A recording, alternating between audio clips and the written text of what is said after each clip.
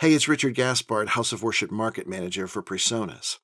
You know, so much talk has been happening lately about streaming, and if your facility already has a network in place, say Dante or Maddie or ADAT Optical, I want to show you a really neat, out-of-the-box thinking approach that we did at my church. When the church moved into their current facility, budget restraints kept them from installing a full 64-channel television audio system to match the channel count of their front-of-house mixer. So they installed a 64-channel MADI router, allowing them to still multi-track everything. With the advent of live streaming, the church wanted to be able to do a separate mix for broadcast without spending thousands of dollars on a new mixing system. Enter Studio One and FaderPort 16. Because the church had the ability to track everything, we installed Studio One on their audio computer and a FaderPort 16 for its control, using input monitoring through plugins and VCAs to get true post-production sounds combined with the ease of mixing for volunteers. Pulling from the MADI router, we set up a 64-track environment, sending each signal to its own track and arming them all. We included tracks having nothing on them, leaving them in the tracking environment simply as placeholders. Then, for all of our tracks containing actual signals, we assigned dynamics processing to their inserts, then added reverb through a bus. We even added a separate bus compressor for the drums.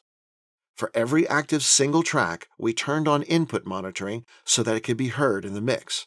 On the master output, we placed an overall compressor, EQ, and limiter, and even Studio One's binaural pan plugin to expand the stereo image. Once all of the channels were set up, we assigned each channel group its own VCA for a total of 15, including stereo audience mics and effects.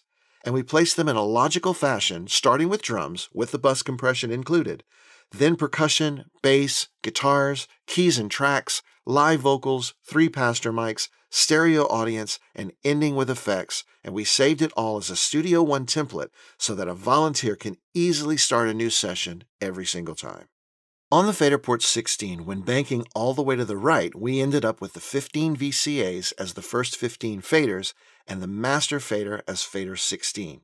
Should the audio volunteer need to adjust something on an individual channel, he or she simply goes to that track and makes the change. This system has worked flawlessly for over a year. There has never been a crash, and they have been really happy with the results. Another added benefit is that they can still track from time to time for special productions.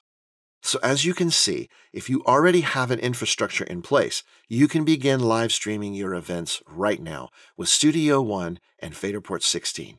It's just another way that PreSonus offers smart solutions to everyone so that you can make the most out of your productions in a budget-friendly way.